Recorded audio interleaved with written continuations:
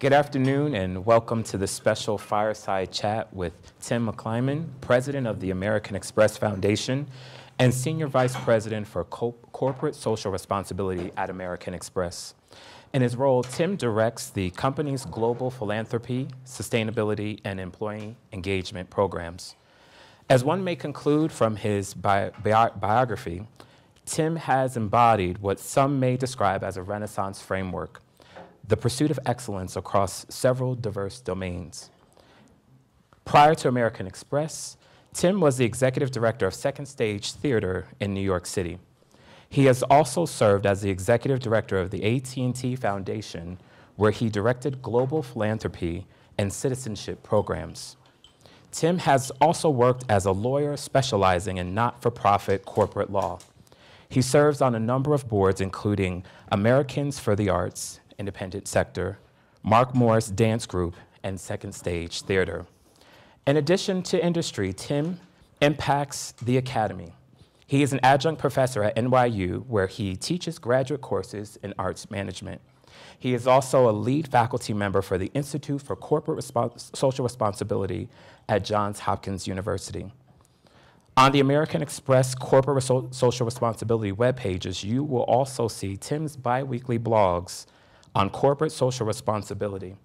You may also find his regular contributions to Forbes on topics such as the intersection of grassroots movements and philanthropy.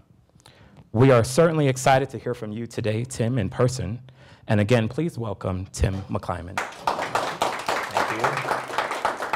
Thank you. I wish my daughter had been here to listen to that introduction. Well, as we get started, Tim, one of the first questions I would like for you to talk about is, how do you define a good leader?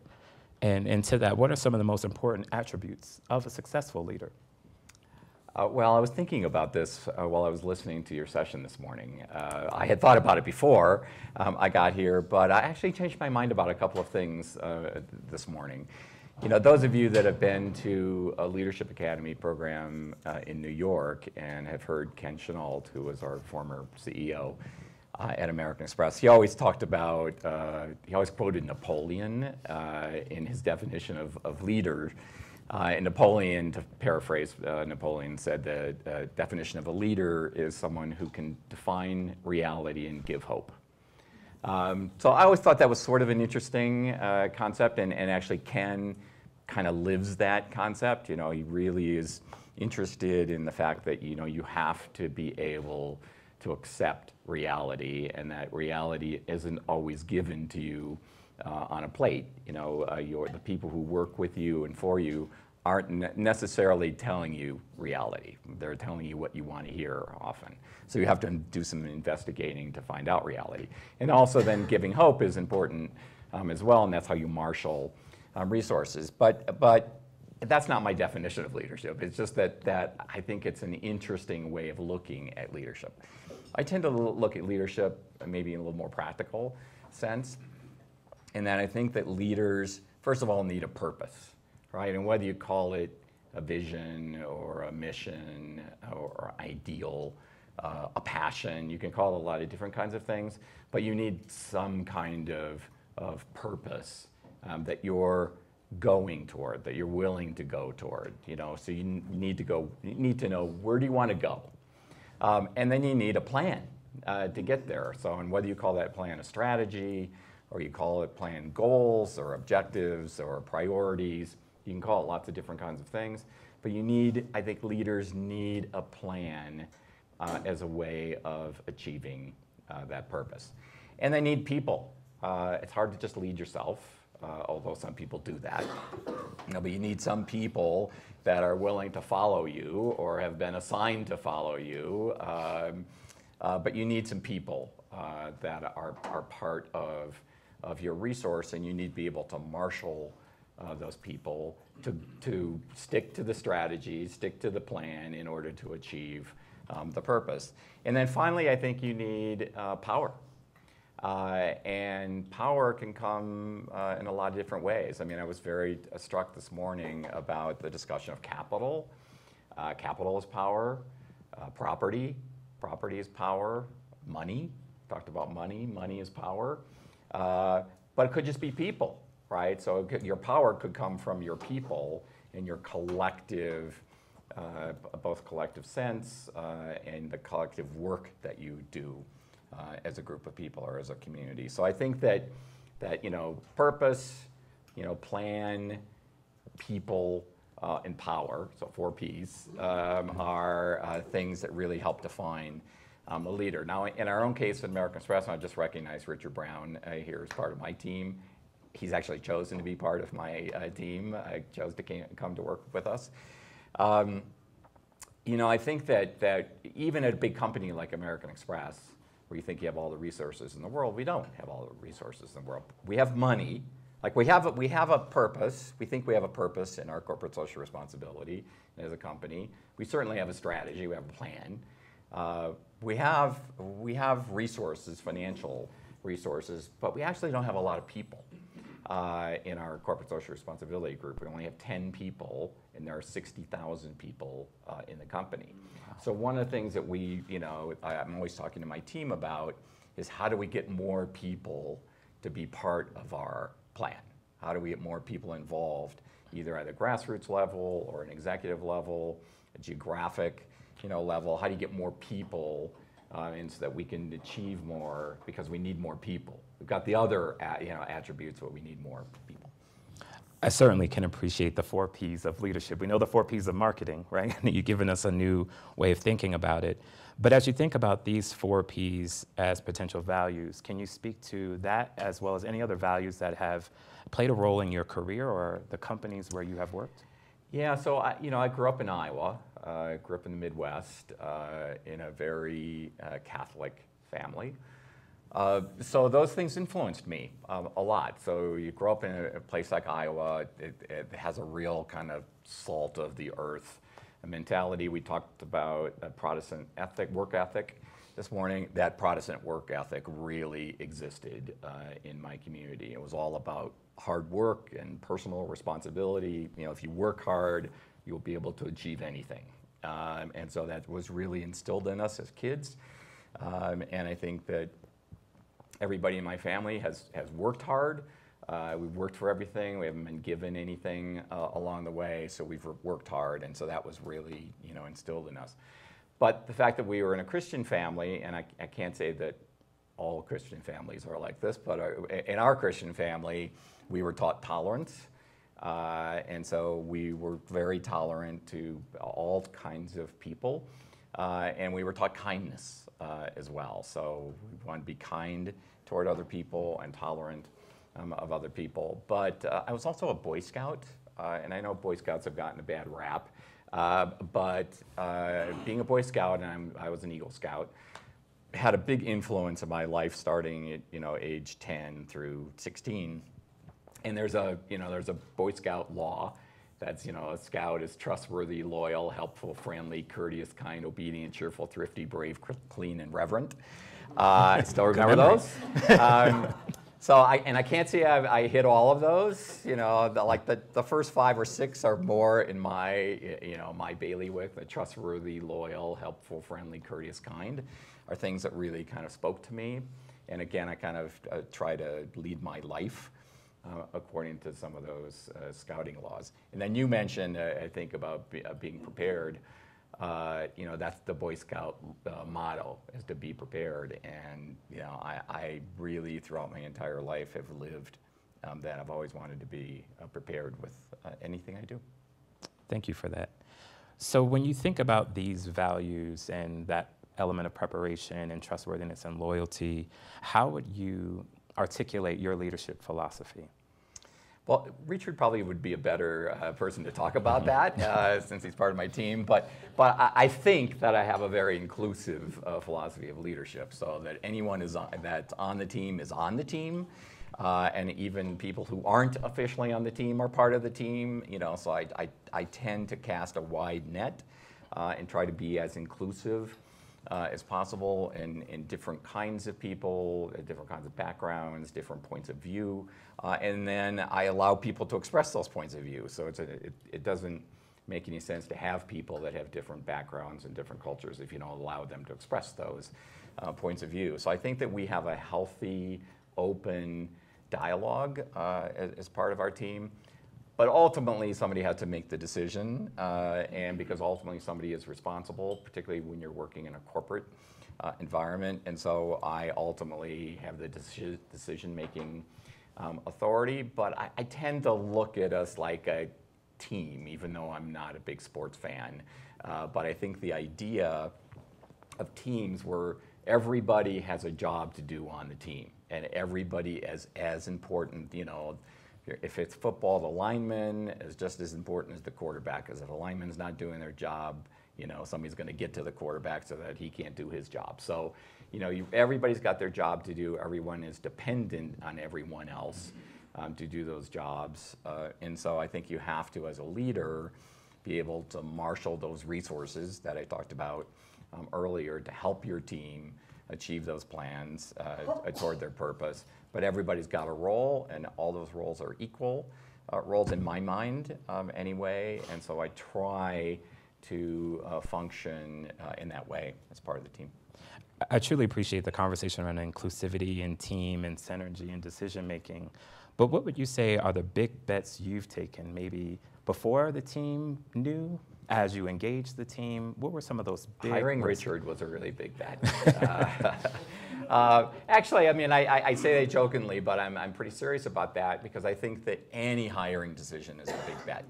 Like, you are deciding to essentially, you know, get married to someone, particularly if you have a small team, with relatively little information sometimes about them. And so I think hiring decisions are really incredibly important. But to backtrack a little bit, I think the biggest bet that I've ever made is after I came to American Express, which was 12 and a half years ago.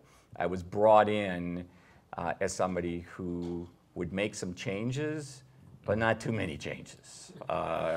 Maintain the things that were working well and discard and change the things that weren't working as well.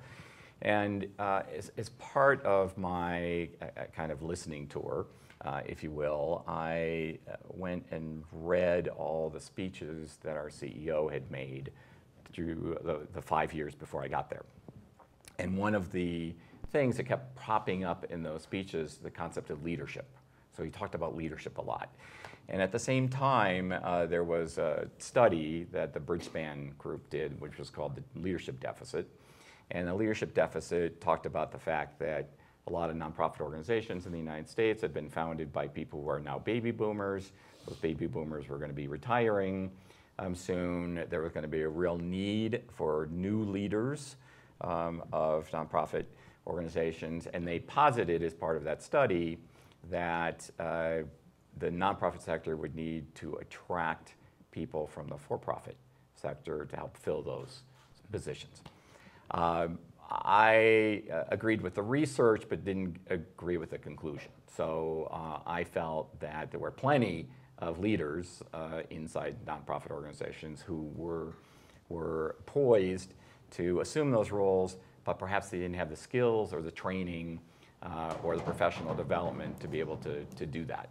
So, you know, in a place like American Express, you know, we have a lot of money and a lot of resource that's devoted to professional development. Like, everybody has to help develop themselves.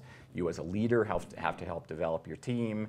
And we're really, really focused on high potential emerging leaders, because those are the people that are going to be the future senior leaders of the company. And quite honestly, you know, 12 years ago, that didn't really exist in any degree in the nonprofit sector. So I literally just took the idea from the leadership deficit, that there was a need for all these nonprofit leaders, and I took the interest that our CEO had in leadership, and I knew that we as a company think of ourselves as a leader and want to have an impact with what we do.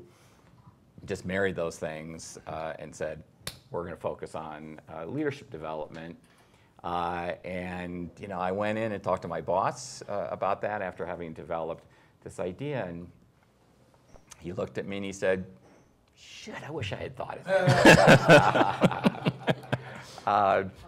And so then I had to go sell it to our most senior leaders in the company, and they got it right away. Like, they got the idea right away of something that they were committed to. They could see where there was a need for it. We had that community need. We could have an impact, and so we decided to do it. And that's when we brought Richard on to help run the program. And so that was a really big bet, because I was brought in to be a change agent, not too much of a change agent, but a change agent. So I needed to figure out something to do that would be relevant for the company and consistent with our culture and our values and the way we saw ourselves, and also address a community need, because I needed to have a good reputation with the not-for-profit sector as well. So that was a big bet. It's paid off.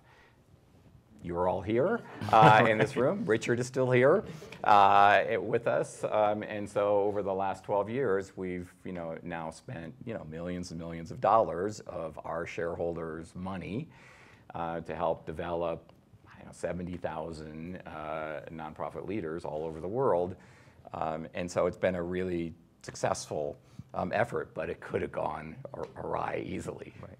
And to that, if I may push just a little bit on the element of change agent and trying not to change too many things too quickly, when you think about what supported the success of your announcement or your efforts, what would you say were some early pitfalls that you saw and you navigated around? Or how might we as executive leaders or emerging leaders look out for the potential dangers that are associated with leading change? And what might you suggest we do? Yeah, I think the first thing is we took it really slow, and so we didn't jump right in the pool. We put our foot in and said we're gonna test the waters, essentially. So we're going to go out, work with nonprofit organizations, and talk to them about leadership development and their own professional development. We're going to fund a few programs at the beginning that were focused on different kinds of leaders, and so we weren't sure initially whether we wanted to focus at the CEO level or at the student level or at the middle management level, emerging level. We weren't quite sure of that at the beginning, so we tested a lot of different approaches, and so it was really through that testing that we decided to focus on the emerging, high potential emerging leader. And then I think we came up with the idea together, and everything we do together, of the Leadership Academy and having a real sort of premier program that would be devoted to leadership development. But we did one program with 24 people in New York. We didn't do 20 programs. We did one program to test it, to sort of work in partnership with the Center for Creative Leadership, and really focus on what the curriculum should be and what we wanted the outcomes to be, and then gradually expanded that program to other countries and other cities. And then we seized opportunities or focused on opportunities as they came along as well. So I've told the story before to some people, but we had this great Leadership Academy program in place, but it was sort of focused on the traditional nonprofit leader who's in an organization and has people reporting to them. But somebody was sitting in my office, Tammy Tibbetts, who had just founded her own organization. She was still working for 17 magazine as the social media person, but she founded this organization called She's the First. And she was listening to me espouse all the wonderful things that we were doing, and she said to me, "Well, what do you have for me?" And I said, "We don't have anything for you." And so I went to Richard. I said, "We got to do something for social entrepreneurs or founders of organizations." So we developed a partnership with Ashoka and developed a boot camp for social entrepreneurs, which we now have in 4 or 5 countries. 5 countries, I think, around the world. And it's really focused on founders of organizations that could be both for-profit or not-for-profit or sort of hybrid. So that was kind of an opportunity that sort of presented itself to us that we seized upon. So I think that taking things sort of gradually in steps and being and I've talked about this before, too. Richard's heard me talk about being focused but flexible. So you've got to be focused on what it is that you want to do, what your end goal is, but you've got to be flexible enough to make changes along the way, and to keep tweaking, keep improving, or to take an opportunity that somebody says to you, confronts you, right? Says, what do you have for me? And you go, hey, we don't have anything for you, and we should. And so you can't be so narrowly focused that you don't allow yourselves to do those kinds of things. So I think that being focused but flexible is also a part of it. And I appreciate that example because you're speaking to why American Express is focused on leadership development and developing pipelines. How would you describe what success looks like for this effort? Yeah, we've struggled with that, and I can't say that we've done as good a job with that as I think we should. And Richard and I talk about this a lot. We're very focused on individual projects. Like, we can tell, and these are by the way bets that we're making, right? So we're betting on a partnership with an organization that they will help produce a project or a product that will be successful. And so we're betting on them just like we would bet in the stock market, or bet in investing in anything. And so we're doing our research, and we're trying to make those bets with the right people and the right organizations. So one of the things that we do is we insist, as part of that effort, that the organization come up with its own measures of success. So we're not going to dictate what those measures of success should be. We're going to let the organization tell us what their measures of success is, and then at the beginning of the project, and then they have to go back at the end of the project and repeat what those objectives were and measures of success, and tell us whether they were successful or not. Did they meet those objectives? And they do that in the form of a report, and those reports are read by our program officers like Richard, and then our program officers have to rate them on a red, yellow, green scale. That green, they met their objectives, yellow, they sort of didn't, but for good reasons, and red, they didn't, they screwed up and didn't meet their objectives at all. And so now we have a kind of system in place for tracking those. But we've developed, along the way, we've also developed some things that we're really kind of focused on to be consistent from project to project, and particularly in our Leadership Academy program. But I don't think that we're not there yet. We're still working, we're still struggling to come up with what the right scorecard or measures of success should be. And I'd love to switch gears a bit just to ask you some questions about your leadership story, and one being, what leader have you looked up to throughout your life? So I have a mentor. His name is Randall Levy. He is now retired, but when I first met him, I was working at the National Endowment for the Arts in Washington as a program officer, and he was one of our panelists. He was then the executive director of the 92nd Street Y in New York. He was a lawyer, or had a legal background, and I kind of connected with him, and he connected with me because we'd have these meetings, these panel meetings, and no matter what question was asked of me, I knew the answer because I was prepared.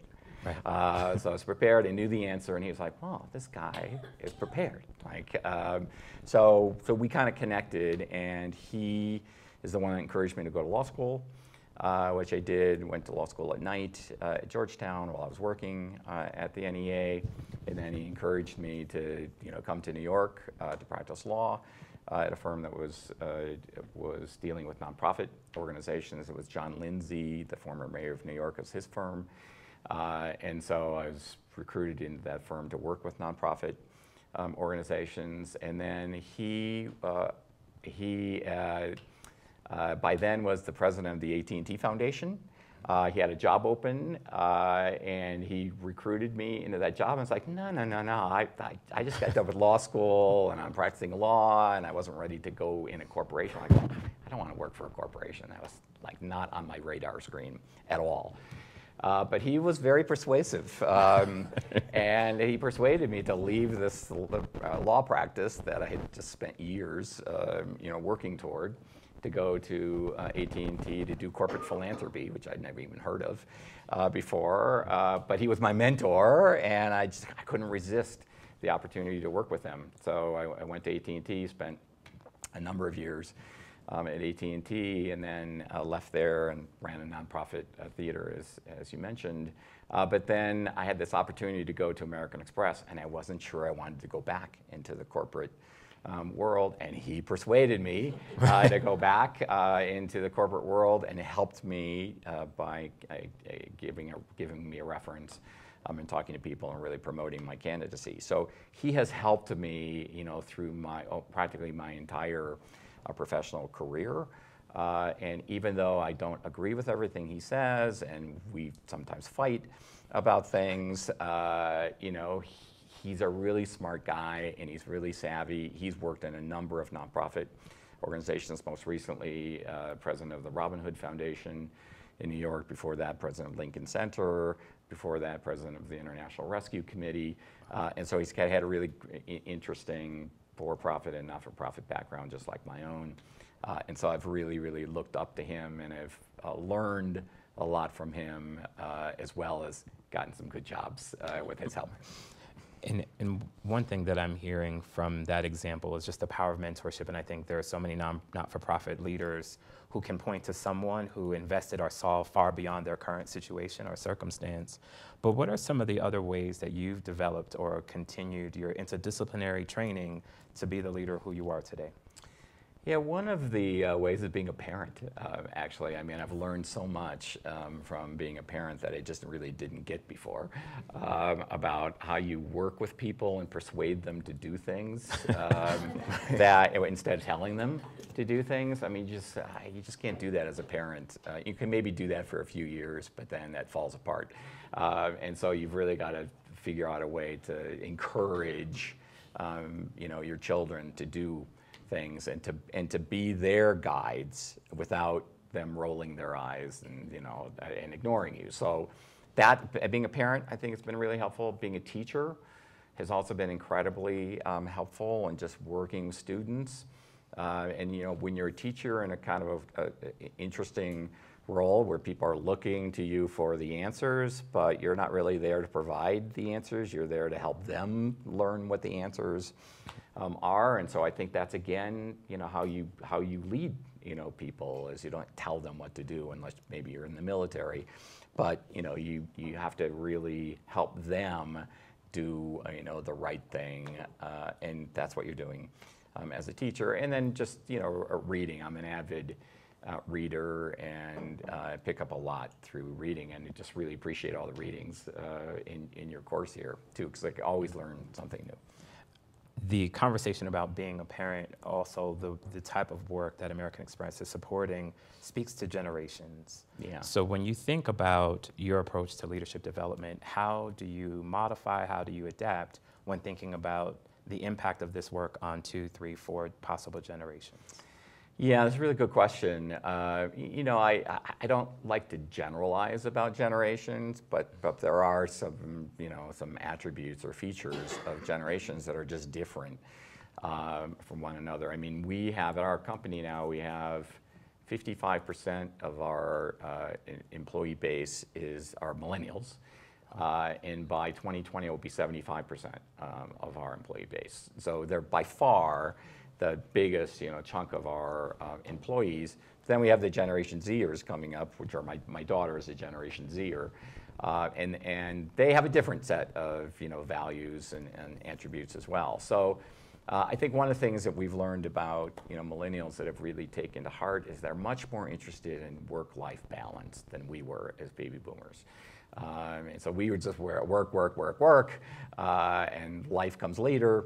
But now there's much more of interest in how you combine those things. And I think you have to be cognizant of that as a leader, and give people space to have that work-life balance, and allow them to work from home if they want to work from home, and allow them to have flexible hours, and allow them to have different interests. And we, by the way, as a company, allow our employees to volunteer with nonprofits for as many hours or as little hours as they want to, as long as their manager approves it. So we have no set guidance there, and so that's all part of allowing people to be flexible in their work environment, so that they can have a life as well. So, that's one aspect I think we've really taken to heart. As the point of balance, I've monopolized quite a bit of your time. I want to open the floor for any possible questions. None from Richard. That's okay. Question in the back. I think there's Mike, yeah. And if you could just say your name and your organization. Carol. My name is Kartika. I'm from Indonesia, and I represent Rachel House. It is an organization that provides special medical care. We call it palliative care for children with HIV, AIDS, and cancer. My question is, I'm wondering maybe if you can share with us how you measure your the success of your CSR program, given that American Express is a financial institution that I can imagine measure the success based on a lot of quantitative, indicative, measurement perhaps, Yeah. or any other numbers.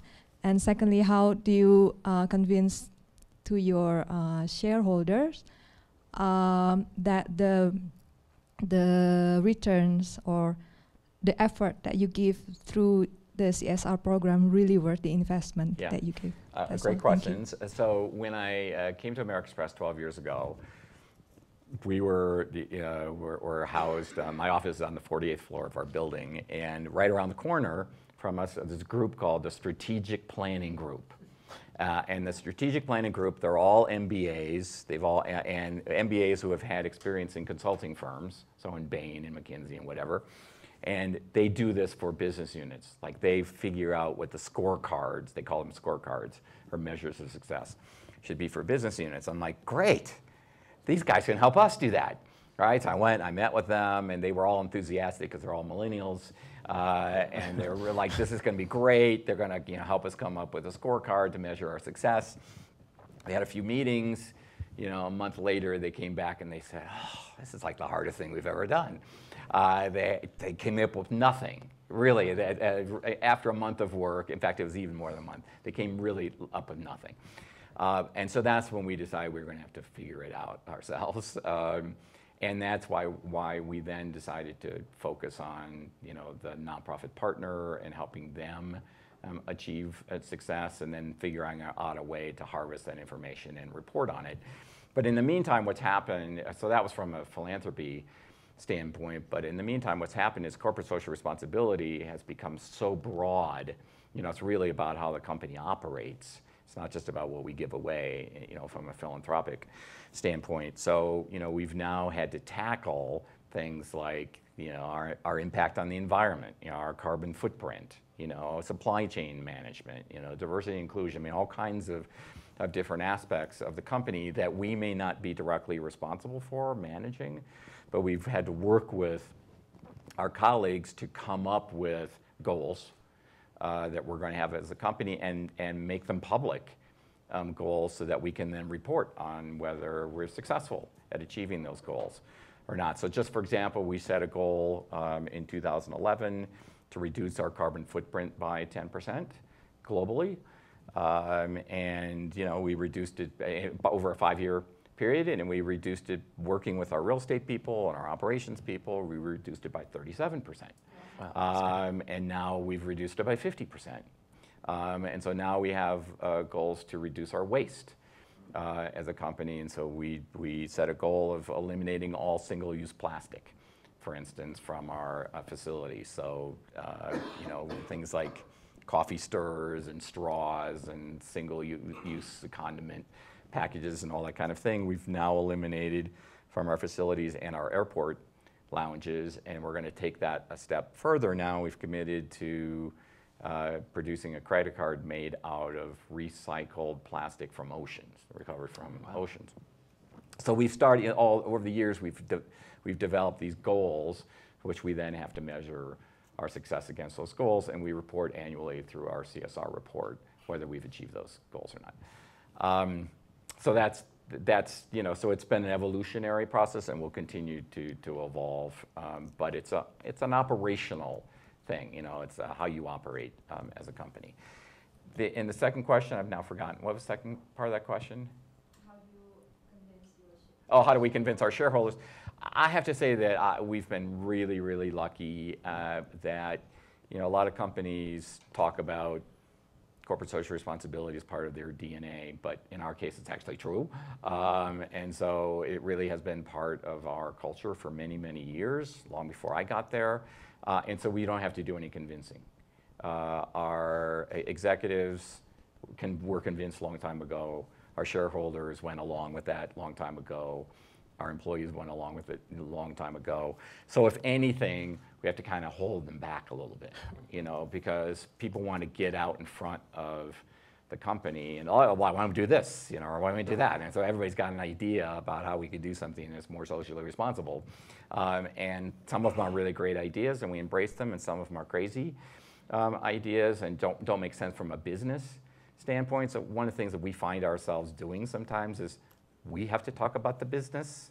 Like, we're there to talk about the community and corporate social responsibility, but people get these ideas, these kind of nutty ideas that they think would be great for the community or for the environment or whatever, and we're the ones that have to say, hey, does this make sense from a business standpoint? Like, what's the business reason that we're doing this? We get what the environment, well, what's the business reason? So we kind of have to step into a role of moderating, of saying, hey, the whole reason that we're doing what we're doing is we're trying to marry what's good for the business with what's good for the community.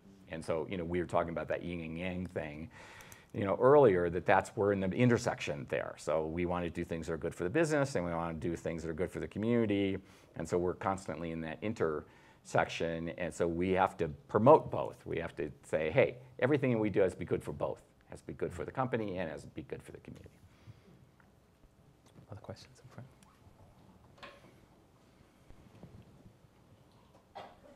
Thank you. My name is Claudine Aoute. I'm the representative of CARE in Nigeria. CARE is a development and humanitarian organization which works toward gender justice and also empowerment of women and girls. Yep. It has been an inspiration listening to you. I think I can, and maybe similar to you, stay here all this afternoon listening to you, sharing your experience. Well, thank you. I'm not sure that's the case, but. You said earlier that a leader is someone who managed to have with him or her people who decide to follow him or her, or who are assigned to follow him or her. Can you please tell us from your experience how you managed to turn people who were assigned to follow you to become your true followers, especially with American Express, where you were recruited to bring some change? How did you manage to succeed in doing it with your people? Great question. I have people on the small team, used to be bigger, but we've gone through lots of restructurings. But in that small team, we've got people who were recruited from outside the company, like Richard. We've got people who were from nonprofit organizations. We have some people who were working in our office when I got there, or people that we've recruited from inside the company. So of the 10 people that are part of my team, 2 of them have been there for 30 years in our office. It took a while to bring them on board because they were used to doing things a certain way and used to a different leader, and so it took a long time. But they're definitely on board, and they're definitely committed to what we're doing as part of the team. But I also had to get rid of some people. And that's, I think, one of the hardest things to do as a leader, and one of the things that, quite honestly, I'm not very good at. So that kindness thing gets in the way, that Christianity and kindness. And so I want to be kind to people and give them every opportunity, to succeed. But sometimes they just don't have the right skills, or they're just not in the right position. And sometimes you have to let people go. And I had to do that at American Express. In order to create the leadership program, I had to get rid of another program. And so the people that were working in that program, I had to get rid of in order to bring Richard and somebody else on.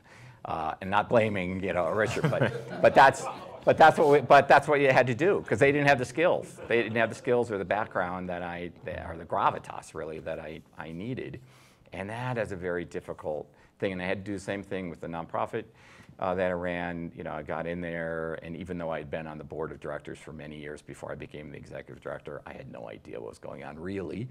And there were just some people that just didn't have the right skills or the right attitude. And after giving them a certain period of time to adjust, then I had to get rid of them. And I think that one of the things that I don't do very well is I just, I wait too long. I wait too long to do that.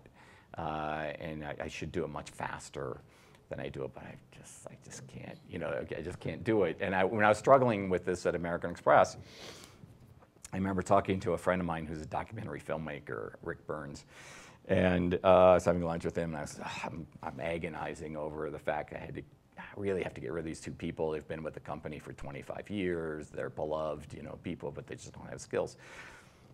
He said, Tim, you have to be ruthless in your pursuit of excellence.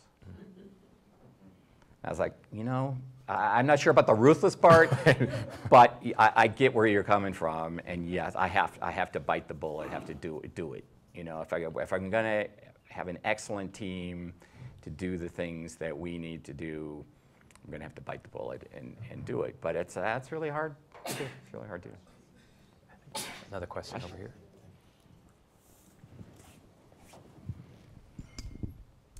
Thanks so much, Tim. So I'm Jason Reed. I'm from Second Harvest Heartland. It's a hunger relief organization in Minnesota and Wisconsin. So my question is, so when you began your job, you aligned your vision for the foundation with the vision of your CEO, Ken Chenault. So now you have a new CEO. How are you sort of aligning or adjusting yourself to the priorities and visions of your new CEO? Yeah, well, I'll tell you next year. It's a tough one. Our CEO was our CEO for 16 years. He was a beloved, leader of the team. He had a certain, point of view about things. It was very, very supportive of our work, and particularly the leadership program. Spoke at all of our Leadership Academy programs in New York and also some in London and Hong Kong. Steve Squeri, who's our new CEO, luckily has been one of our foundation trustees for many, many years. And so he's been involved in all of those decisions. He's very aware of what we do. We are now getting him involved in our Leadership Academy program, which he wants to do. But I can't say it's his passion, where it was his work, it was Ken's passion. So, we're working through that. He's, tweaked our values a little bit. He's tweaked our sort of mission as an organization. As a company, and so we have a new brand campaign that we just launched, and so we're tweaking some of the things that we do to be more relevant to our new brand campaign and to this new, what he calls a framework for winning. Because I was talking at our table, we're still focused on winning. Like, we're a very, very competitive organization, and so we're focused on winning as a company. And so how do we fit into that winning structure? Those things are all yet to be determined. Like, I have not, some of you may think this is a great thing. I don't, actually. We only meet with our trustees once a year. I think that's not often enough. We need more meetings. But right now it's once a year, and I haven't had that trustee meeting yet. It will happen in the fall. So, we'll see. At that meeting, it'll be the first meeting that Steve is at as the CEO rather than as the vice chairman, which is what he was at the time. And so we'll see what happens in that meeting. But, I think we, again, that got to be focused but flexible. We've got to be focused on what our end goals are, and nobody's suggesting that we stop supporting leadership development or historic preservation or community service, which are our other program areas. But we'll probably have to tweak what we do as we go along, and there'll be some things that he'll want to do, and I'm flexible, right? Because it's not the Tim McClimon Foundation; it's the American Express Foundation. It's not my money; it's it's the company's money, and so if I can help tweak what we do and still achieve success, that's what we do and also do it in a way that our senior executives are still with us, and our CEO is still with us, and we're still supporting the company. I am happy to expend the company's resources, in pursuit of, some of these programs. But I have to be realistic enough to know I've got to do it in a way that makes sense for everybody, or I'll be out of a job and somebody else will be in that job. So, I'm also a survivor. And you don't work for corporations for as long as I've worked for corporations, or any institution for that matter, without being a survivor. So I'm a survivor, and we'll do what we have to do, but we'll do it with integrity, and we'll do it in a way that people trust what we're doing, and we'll do it in a way that really has a positive impact on both the company and the community. Thank you. Any other questions? Now's your chance. How do I get a grant? Nobody wants to ask that question.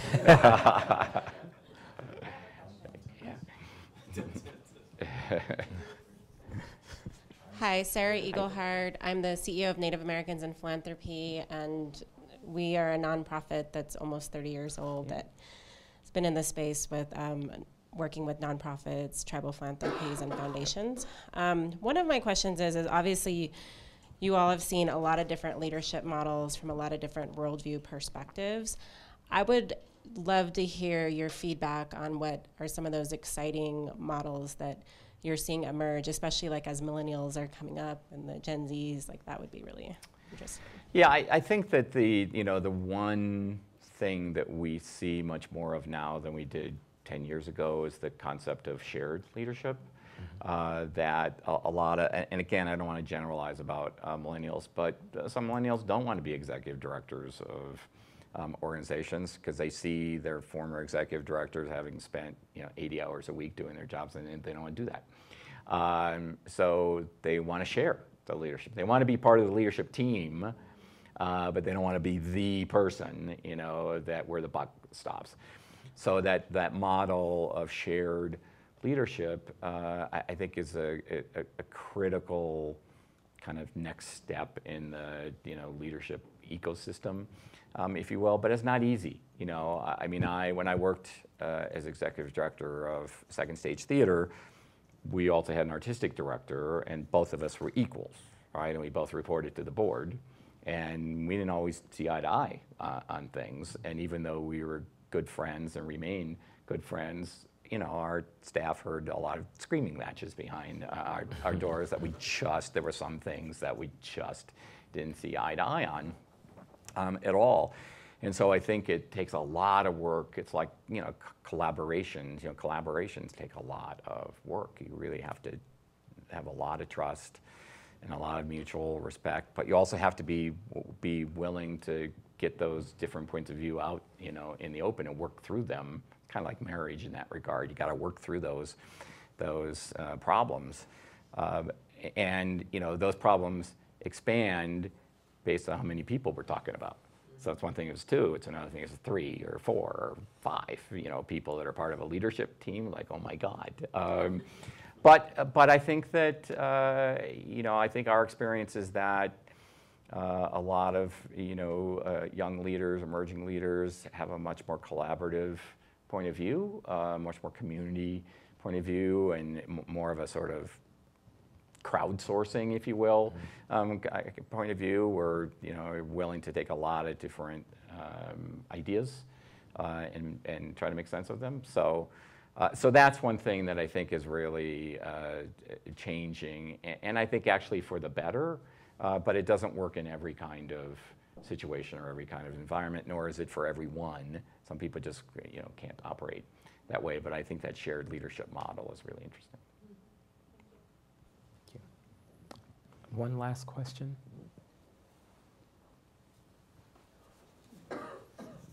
Hello, my name is Ty Jones. I'm the producing artistic director of the Classical Theater of Harlem.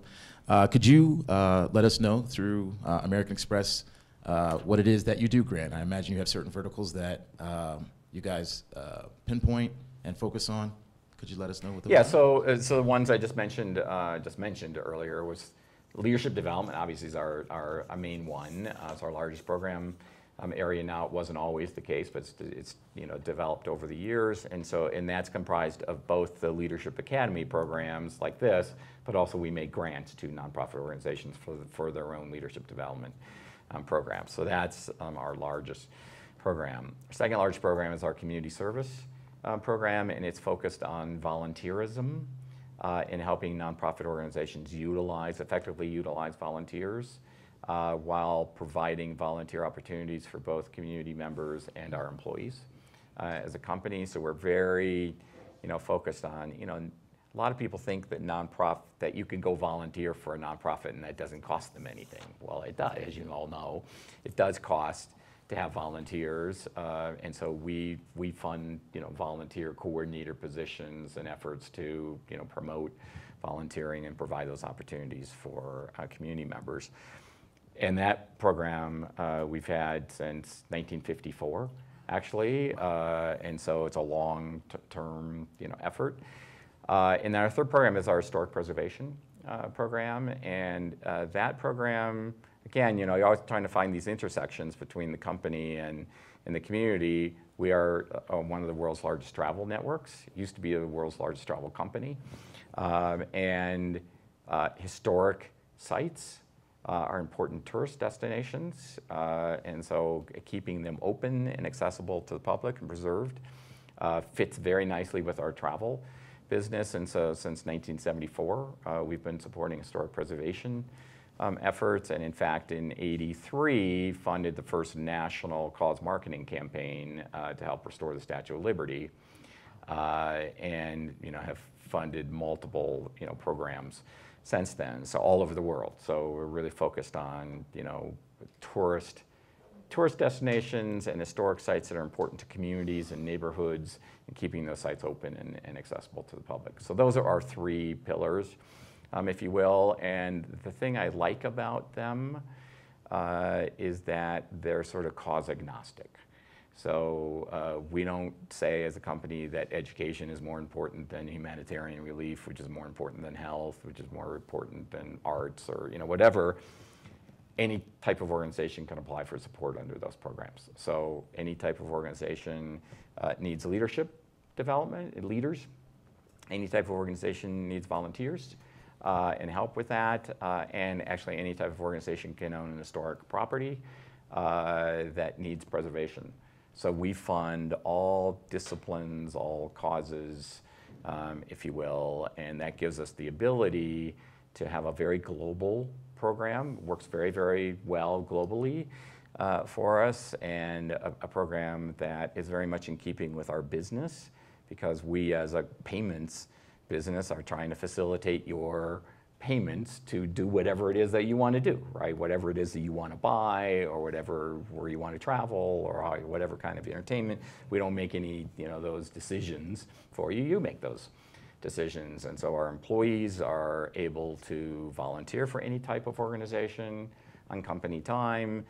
We match contributions of our employees to any type of nonprofit organization, and our philanthropy is open to all types of nonprofits as well. So it's a very much a sort of freedom of choice kind of effort, but in these very specific programs and pillars that, yes, we'll fund any type of organization, but for leadership development or community service or historic preservation.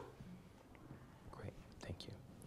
Tim, on behalf of all gathered here, your team and your partners, as well as the generations who are true benefactors of your leadership and fulfillment of purpose, we thank you. Your journey and transparency is refreshing. And certainly, I have some great takeaways around this interdisciplinary approach, the focused flexibility, but just our gratitude goes to you because of your willingness to invest in nonprofit organizations and leadership development. So again, thank you for your time today. Great. Well, thank you. Thank you. Appreciate it.